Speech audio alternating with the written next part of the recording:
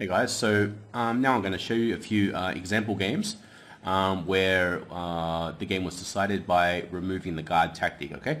First game is between Alexander Mozienko, who is a very strong Ukrainian grandmaster, as white against Vladimir Potkin, a Russian grandmaster.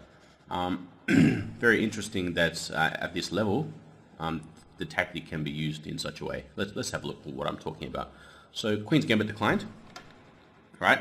Knight c3, knight f6, knight f3, c6, so it's turned into a Slav defense with the presence of the pawn on c6. e3, knight bd7, queen c2, bishop d6, g4. This is called Shabalov's variation, I believe. And the point is, if knight takes g4, white will play rook g1, and then when the knight moves, take on g7.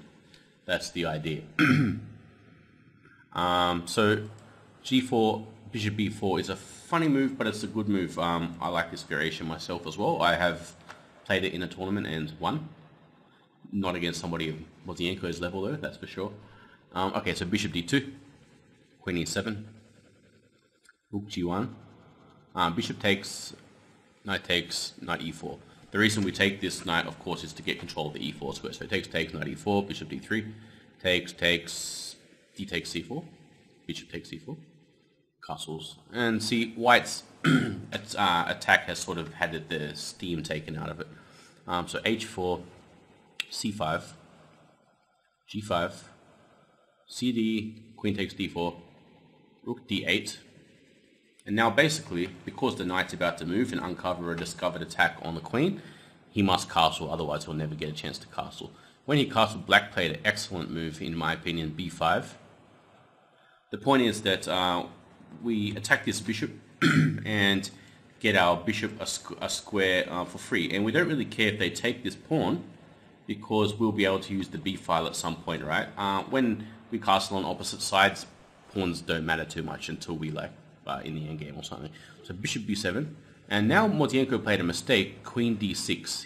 His point was that okay, if queen takes d6, rook takes d6, bishop takes f3, he takes on d7, and everything's square.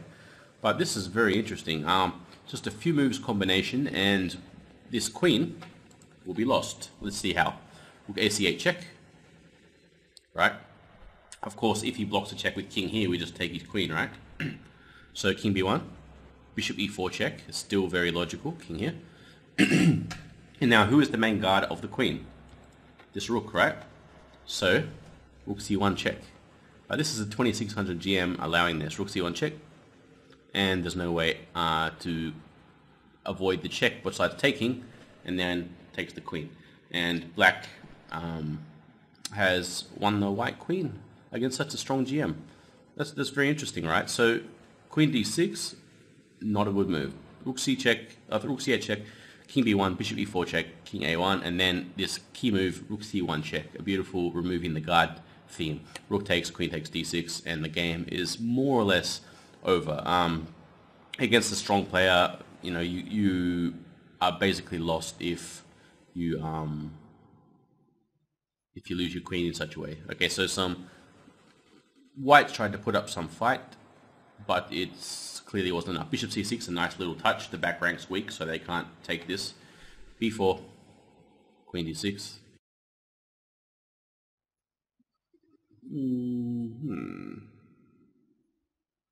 That's a nice little move too. If b5, then queen e5 check, king b1, bishop e4 check, is game over as well.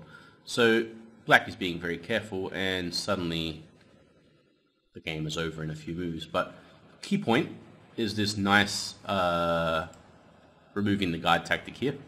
Very nice. Okay, next one. Jan Timman, great guy from the 1980s, 90s, still a great player now. Let's see this game. So this is a Pierce defense. White plays some aggressive continuation and puts a bit of pressure on black. But black, as is the hyper-modern approach, see this bishop is trying to remove pieces from the center by attacking from the side, right? D takes c5, and he doesn't take back, which is very instructive. Bishop b7. Then his point is that he just wants to own the center like this with the cross-eyed bishops, right? Bishop d2, knight f5, castle queenside, and now bishop takes f3, queen takes f3, bishop takes e5, and this position is, I think it's pretty good for black, right? Because we have this fianchetto bishop and the open b file. This type of thing often gives us good attacking chances, and I don't think white has much attacking chances. So h4 is a logical continuation, trying to open the h file and attack, right? Queen d7, queen h3. Very obvious what his plan is. h5 prevents it, right? He just wants to go h5 himself, so h5 for black makes sense. Rook h1. Bishop comes back to g7. Of course, this bishop is very important. We want to keep that. c6. Interesting move. Queen takes. g4. Pawn takes. Queen takes. ab8. So black is putting his pieces on squares where they have some good influence, right? Rook g1. Okay. Knight d4. Okay, pretty good move. Rook g3. This move has some point. It defends here against some possible tactical tricks in the future, and also after h5 he can try to use his rooks for more attacking on either g1, his other rook on either g1 or h1, right? Rook b4, that's a nice move already, right? Rook g1, rook b4 threatens already some discovered attacks like knight b3 check followed by rook takes queen, right? And so white plays f4 to avoid that. And now Jan Timman plays a nice combination. He plays rook takes b2. Very common tactical theme, this rook takes b2 when there's a fianchetto bishop. King takes b2. Queen b7 check. King c1. And then the removing the guard move, like white would like to play, black would like to play knight e2 check. And then if knight takes, queen b2 checkmate because you're supported by the bishop, right? The problem is this queen is defending e2 as well. So Timman just plays f5, and you see now the white queen can't keep control of this diagonal, right? So for instance, if the queen takes here now, it's no longer guarding e2, so Timman will be able to go knight e2 check, and the king has nowhere to go, so knight takes, and then queen b2 checkmate, right? So this combination is actually very nice. Rook takes b2, king takes, queen check, king moves, then f5, and game over, right? Much more sophisticated than the other ones, but the idea of removing the guard of a diagonal is quite interesting in itself, right? It's not removing the guard of a piece, but of a diagonal. Or it's actually also removing the guard of a square, right? The e2 square. So, yeah, that's another very nice game. Okay, next one. Okay, Lev Polyevsky, awesome player, against Boris Gulko, who's also a pretty good player. This is from 1975, so it's some time ago. Gulko would have been pretty young then, and Polyevsky was a genius at that time, so I can see what happened in this game. So, okay. Basically what's happening here is pretty straightforward, bringing pieces out. Rook e4, very interesting move. I think very natural moves like bishop f4 here, but rook e4 is quite interesting, in fact. Rook e8, queen e2. So he keeps the option open of putting the rook on the fourth rank somewhere. Rook e6, bishop f4, h6, a3. Idea of a3 is to stop stuff like knight b4. Bishop f8. Okay, the bishop just goes back, preempting b4 and to defend the king side. Okay. h4. Okay, h4's idea is to preempt any g5 type of ideas, although they probably wouldn't be so good at the moment. Rook e8, rook a1, g6. Okay, g6. You can tell that black is trying to come around and put as much pressure on this pawn as possible, right? Queen d2, capitalizing on that move, trying to attack the weakness on h6. So king. Oh, so h5.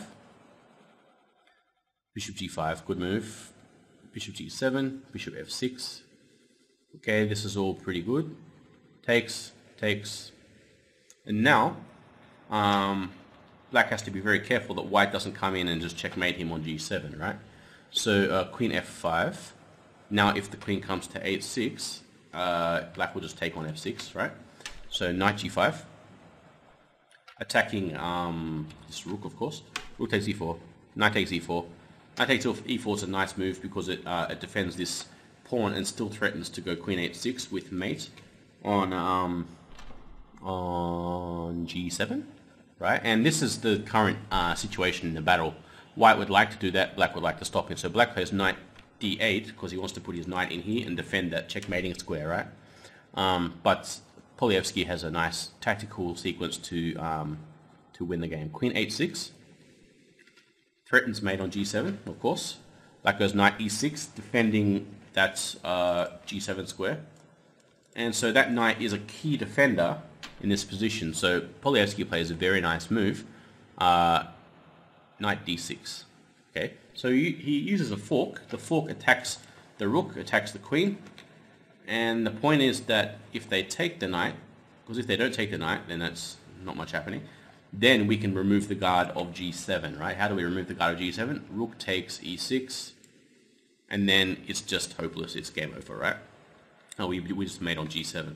So that combination of playing queen h6, knight e6, knight d6, very nice as well, right? Rook takes e6. I recommend you go through those games over the board because they're very instructive, in my opinion. Okay, the last removing the guard game we'll look at is this one. This one's a little bit more simple. The guys aren't as genius as the first guys. Okay, so look at this. D takes e4, d5. White is trying to counter-attack the knight because his knight got attacked, but he's missed a small detail. Let's see. Pawn takes knight, and then bishop takes c3 check. Pawn takes, and you see, what's the only piece protecting this white queen? The only thing protecting it is the king, right? So f2 check. Oops. Right, now if the king takes, we take his queen for free, right? And if the king goes to e2, you have bishop g4 check, which is even more devastating. So f2 check, removing the guard of the queen. So you see, it does come up a lot, this removing the guard tactic as well. And not everybody, you don't need to be as much of a genius as Jan Timman or Polyevsky or these guys. You can even do it in some basic ways like this, but make sure that you are aware of this tactical theme because it comes up a lot. So now you should go and do the worksheets that come in the next section so that you can become good at finding these remove the guard tactics.